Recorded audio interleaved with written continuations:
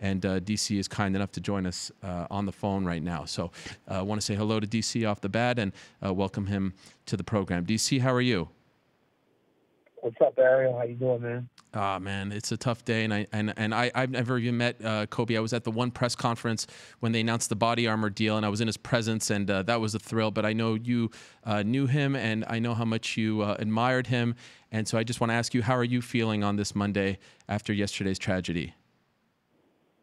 You know, it's just sad, man. It's really sad because you don't expect to ever see anything like that, and for all the people that perished in the helicopter accident, it's just terrible, you know, because you constantly think about the fact that they were just going to do something positive, you know, passing on,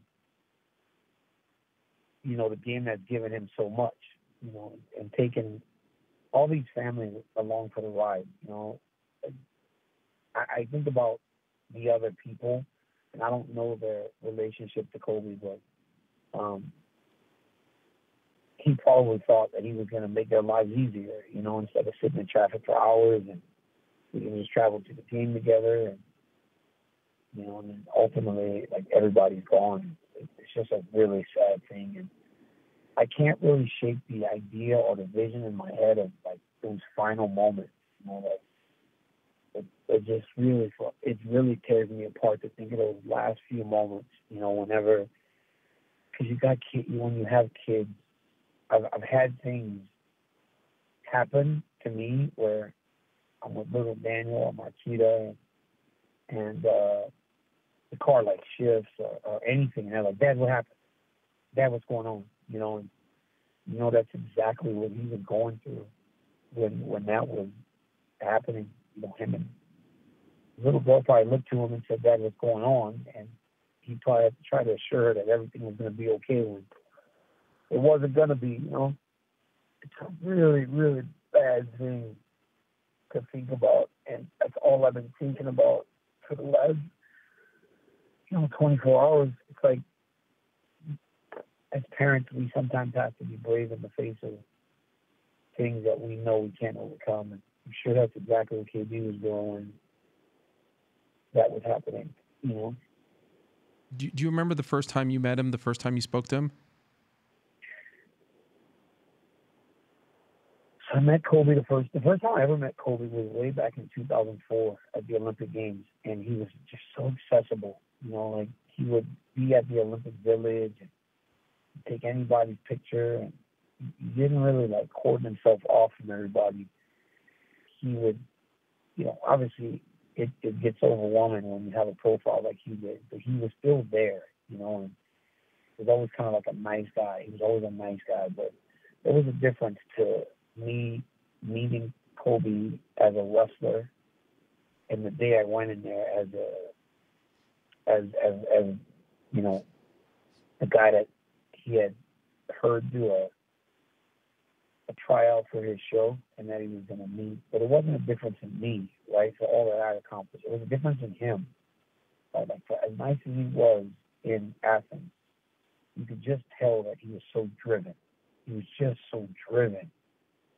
And when I walked into that office, he was smiling so much and cracking jokes, and he was just so nice. And I couldn't even believe it. Like, I couldn't believe that this was the guy that we had seen for so long as just this fierce competitor that would not accept anything less than being the best. And he was just like, he just seemed like a different person. He was just completely at ease and in his office. And I don't know. I was so happy. I was so happy to have started and really started to make a relationship with someone like that. It was crazy. Yeah, I'll never forget you calling me right after, and you're like, "Guess who I just met with? Guess who I was just in his office?" Yeah. And you were like, to hear you, as accomplished as you are, the legend that you are in our sport, honestly sound like a 10-year-old kid meeting his idol. It was amazing. It was great to hear you in that kind of state. You really seemed, you know, overjoyed by the fact that not only you got to meet with him and it seemed like he was inspiring you, but also that you were going to be working with him. And so I will never forget that. For as long as I live, I remember who was in the car with you. It was just a great moment. I was when I went, I didn't truly know what to expect. Right? You think you're gonna walk in and see a guy that's larger than life, and you don't know if he's gonna stand above you or if you don't know because for everything that I accomplished, I've always looked up to all that he done, and he just was put himself right on your level, and talked about how it was going to be me, him, and Peyton, and I was going to be mentioned in such glorified air. It was just insane to me to be talking to Kobe Bryant, and then it just got better because we exchanged contact info, and then I'm like, what is this can't even be real. And then to have a guy like Kobe who you're working with, but also he's your boss, this is his company, and if things are going well, you get a random text and how things are going well, and your show is killing it. It was different. And I know that you're very proud to be the face of this show. I would imagine now, as you mentioned last night on social media, that now takes a whole other, a whole other meaning for you right now. Like now you want to do this for him, correct? Yeah, absolutely, Ariel. And want to study harder and be more quiet and just be more really in the moment. I love doing the show and I've done it to the best of my ability. But I know that every time he did that show, or every time he did anything, he tried to do it better than he did it before. And I want to take that approach now. I want to study more. He was such a giant in terms of mental preparation that I want to make sure that I'm doing the same thing and representing this show and doing the show that he created from the ground up justice. I mean, this is something that I've never really told people, but when I met Kobe and we started talking about the show, and I said, well, maybe I'll do them around the time guys will fight. Maybe I'll talk to the UFC about who they're picking. He goes, don't do that. It's your show.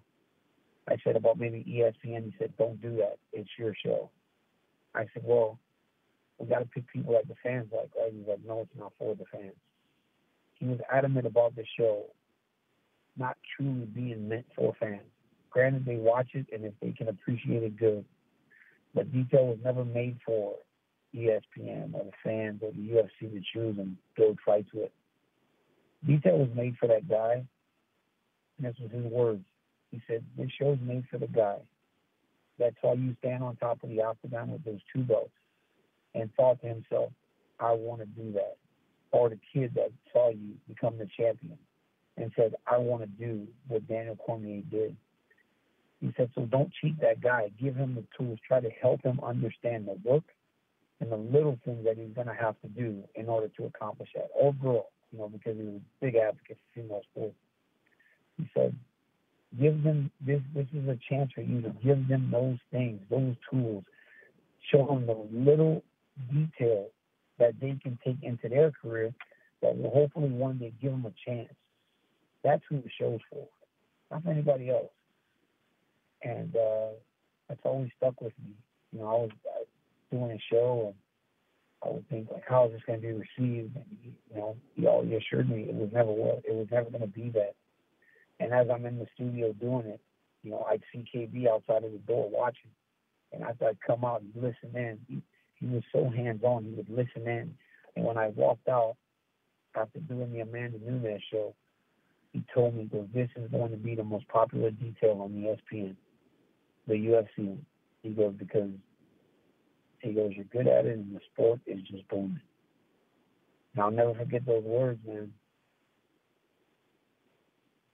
Man, it's tough. And his relationship with his daughter, especially from an athletic standpoint, reminds me a lot of your relationship with your son, Dan Jr., and being there and trying to, be at every practice and be so involved. And so I'm sure that you see a little bit of yourself in that too. I was struggling. I didn't know if I should tell my son, who's around the same age as your son as well. I didn't know how to explain this. I don't want to shield them from real life things. But did you, and your son I think is a little more in tune with sports than mine is, did you tell him what happened? I did, me and my wife were down we were in the opposite room from the kids. My wife was crying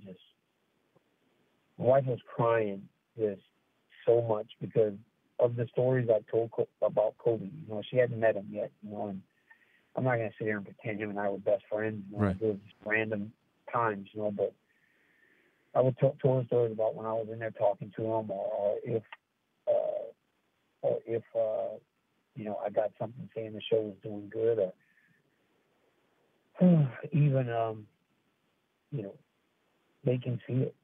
Like we got a Christmas gift with a note signed by KB. Like obviously maybe it's something that goes out probably to the entire staff that works there. So it looked like he took time to sign every one, and it's like those things mean something. You don't know how people take things. My wife saw that, and she saw the act, and so we're in the other room, and I'm not saying anything, and little Daniel walks in like 5 o'clock at night, and it's on the TV, and he goes, "Wait, Kobe Bryant died?" And I said, "Yeah," and I told him and explained it, and he was like, "Wow," he's like, "Wow," and that just tells you that it's like he transcended generations, right? Because people older than me love Kobe Bryant. People my age, which was Kobe's age, love Kobe Bryant. Now my children know who Kobe Bryant is. Daniel's 8 years old, and he knew who Kobe Bryant was. And it was tough. And again, like you said, it's very scary because I try to go to everything. I'll jump on a plane early in the morning to get back to a wrestling tournament. We're always together, and that's what makes it so scary. And it's sad because you got to think he's done that thousands of times. Him and Gianna, like going to games and going to practice, and you just never know. You just never know. I could sit here and ask you about him, reminisce. I know you're a big basketball fan as well, all the memories, but I know we have limited time with you. So, of course, I want to ask you about yourself and the state of your career. You told us last time we spoke around 4 months ago, you want one more fight and that's it. But it seems like Stipe is still on the sidelines and his return is indefinite. Where are you at right now? How long do you plan on waiting for him? And if he is not ready to return, are you going to fight someone else, or is that it? No, I right now I'm getting back to work. I have a procedure this week because Stipe's not the only guy that's banged up, and hurt. Like I had a bad back surgery last December, and obviously there's still little lingering things in regards to that. I'm going back to do something else this week, get some treatment done. I went to Panama on Joe Rogan's. Joe Rogan told me about this great stem cell treatment they have down there that could potentially help me get through a fight camp. And obviously I looked into that, but we'll see what happens. But I don't really feel like fighting anyone else. Or where I fight, it's going to be for the championship, or I'm not going to fight. So at this point, Stipe Miocic has the ability to retire me, and I gave him a rematch. I was very forward in everything I did. I wasn't ready to fight Derek Lewis. I wasn't. But UFC needed someone. I'm the guy that's always stepped up. They gave me a fight that I thought I could compete in, and I took it. That's why I fought him instead of Stipe in November. But it's just so crazy to me how he was so quick to step up on 3 weeks' notice back then because he didn't have the belt. But the moment he gets the belt, he just changes. I don't understand how people don't see this for what it truly is. It's kind of insane, but it is what it is. I'm happy, man. With everything that's going on, you can't linger in things that are sad. He wants to run away from the fight, and let him run away from the fight. If he wants to man up and fight me, he'll man up and fight me. Me and that guy fought 4-5 rounds almost, and I've won almost 4 of them. Won about 3 3/4 of 5 rounds. So I can imagine why he wouldn't want to fight again. When you read some of his comments, managers' comments, are these things starting to rub you a little bit the wrong way? Are you starting to feel like, it's not 100% on the up and up, and that they're kind of making you wait as they believe you made them wait? I had back surgery. I couldn't have done it any sooner. I probably shouldn't have even done it. Like, honestly, now that I think about it, I probably shouldn't have even fought in August. I mean, I was able to wrestle for 2.5 weeks before the fight. I couldn't start kicking until less than a month before the fight. Like, I was just boxing. I was boxing and clinching for 6 weeks before the fight. Like, I didn't want to keep the guy waiting. I didn't want to not fight. Like, I like to compete. That's what I've done my whole life. So they think they're playing a game with me and whatever. It's not even upsetting. It's just kind of like, it's almost like it just kind of breaks you down. But I have faith in the UFC. I have faith in Dana White. I have faith in all the things that him and I have spoken about in regard to this fight. And if he doesn't get right, then we'll see what happens. We'll see if maybe I get an opportunity for an interim championship, or maybe he gets stripped of the title. I mean, I remember this is a guy that's won one fight in 2 years. Between UFC 226 and before he even fight in July. Over the course of those 2 years, he will have fought twice. So it's not like he's the most active guy. And so just to be clear, if they did strip him or if they instituted an interim belt, is that good enough for you, or does it have to be attached to Stipe for this to all count? I would like it to be attached to Stipe, but if they tell me it's something different, then if justice is served, like if he, most times the guys away for that long, usually something does happen. So somebody told me last weekend, they said, well, you made him wait a year. I said, yeah, but I fought in that year. Like I didn't sit a whole year. So we'll see what happens. Everybody talks about poking him in his face. Like, if I ever did that, like it was 100% accidental. I never intend to stick a guy in his eye with my fingers. If my thumb went in his face and I'm making a fist and my thumb hit him in the face, then my thumb hit him in the face. It's not my thumbnail. It's my thumb. Move your head. So, I mean, I'm not trying to poke this guy in his face. I've always been respectful of Stipe Miocic, and I've always admired him for being honorable. And the honorable thing to do would be to fight again and just put an end to this trilogy. And do you have a deadline? Like if this doesn't materialize by the summer or the fall, because I know you want to kind of move on with your life as well. I'd like to be in the summer. Look, man, I'm doing pretty good outside of the octagon. I've got my detail show, got my UFC commentating career. I've got my businesses, my wrestling programs, and my barbershops, and my restaurants. I've got some other TV things in the works, and I've started to do public speaking, and I've been getting a ton of engagements in that sense, talking about my story and how I've overcome and become who I am today. I've got a lot of things that can really sustain me for the rest of my life, on top of all the stuff that I've made in my career. But this one's not about money. This is about him and I finishing what we got started. That's really all it is. But also because I just know I can beat him. I know I can beat him. He did a really good job of landing those shots to the body the first time or the second time, but that won't be available anymore. I've been working tirelessly to try to fix that. And I think I can beat him. And if I don't, if he manages to win again, okay, whatever. But I just know that I feel like we have unfinished business. So if it doesn't happen by the summertime, you would consider then just stopping? Yeah, because you can't wait forever. Every day that passes does not benefit me. Mm-hmm. So I'm a realist. I understand that. So either we're going to do it or we're not going to do it, or, we're going to fight, or we're going to put an end to, me as a fighter. So I just don't understand why it's so difficult for our situation to truly be what it is. Like, I didn't just make the guy wait. I had back surgery. I had back surgery and fought him 9 months after. Khabib had back surgery a few years ago and told me he didn't even start feeling like himself till after a year. So, if anything, I rushed back to the octagon. And last thing for you, DC, I'm just curious because I was wondering about it in the moment. Is it weird for you when you're interviewing Blades after his big win? He's talking about title shot, and you're kind of just standing there with the same aspirations. Like, what's going through? You do a great job of compartmentalizing and putting the analyst hat on, but I couldn't help but wonder what was actually going through your mind in that moment.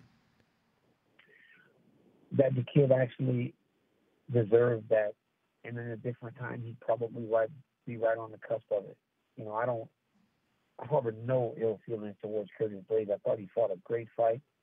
I think that his career is heading in the right direction. And as the only guy in the top 12 under 30, he's got a really bright future ahead of him. But I can't help but thinking it in a different time, he'd be right on the verge. And honestly, just feeling happy for him. You know, people deserve their moments. And Curtis Blades got a moment last night, you know, Saturday night. And he did something that very few people have been able to do, and that's beat Junior in that striking round. So, yeah, man, I don't feel ill will towards Curtis. You know, I think Curtis, he's won 3 fights in a row now, and yeah, in a different time he'd probably be fighting for a championship. Unfortunately, I think that the UFC knows that Stipe and I should be fighting, and ultimately they're going to make the decision for whatever they say. I just think that Stipe and you know, those guys are a little misguided. You want to fight Tyson Fury, 6'10", in a boxer. I'm 5'10", in a wrestler, and I was able to outstrike you for the vast majority of the fight. What's going to happen? You know, I'm going to be like Conor McGregor and Floyd Mayweather. These guys, you know, these guys can't build a fight like those two. Those two are the greatest fight builders in the history of combat sports. So of course it was going to be massive. It wouldn't be like that. So. DC, we will let you go. Thank you very much for coming on and for sharing your thoughts about Kobe. If you want to watch detail, you can do so now on ESPN Plus. It's a great show. I know you just taped an episode about Conor McGregor, which I believe is out a week from today. So I'm looking forward to that, and I've enjoyed every episode up until now. I know this wasn't easy, but I really appreciate it, my man. Thank you very much. All right. Thank you, Ariel.